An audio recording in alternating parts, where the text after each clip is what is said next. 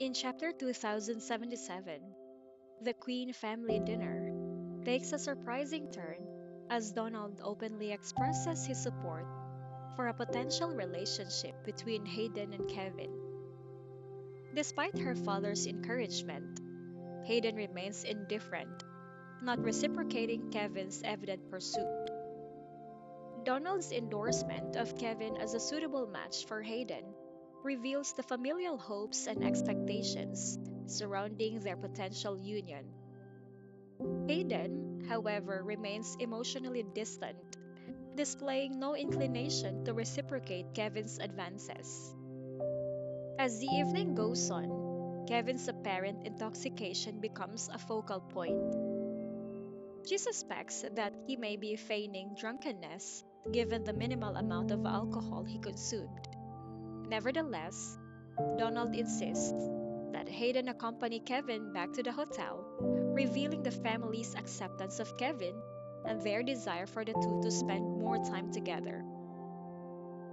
Her resistance to the idea of escorting Kevin stems from her skepticism about his inebriation and her lack of romantic interest. Mrs. Queen, however, dismisses Hayden's concerns, emphasizing the importance of maintaining appearances amidst external rumors.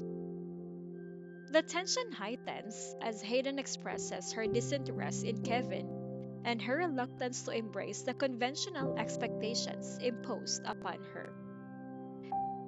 A surprising revelation unfolds when Mrs. Queen discloses that old Mrs. York, Kevin's grandmother, had contacted her.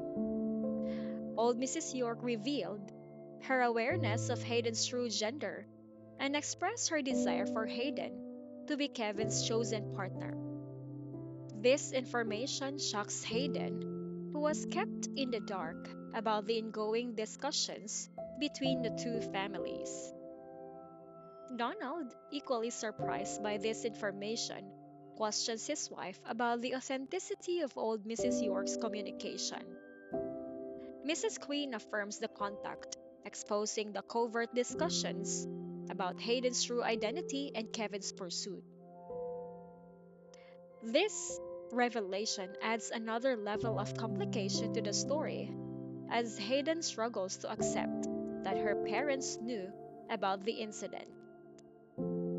Her emotional turmoil deepens as she realizes that Kevin's pursuit might be influenced by his grandmother's desires rather than genuine affection. Her frustration surfaces as she accuses her parents of conspiring with Kevin to keep her unaware of the situation.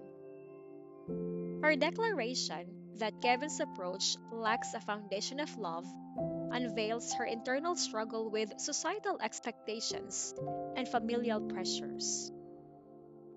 The chapter concludes with Hayden asserting her desire to live life on her own terms, free from the constraints of societal norms.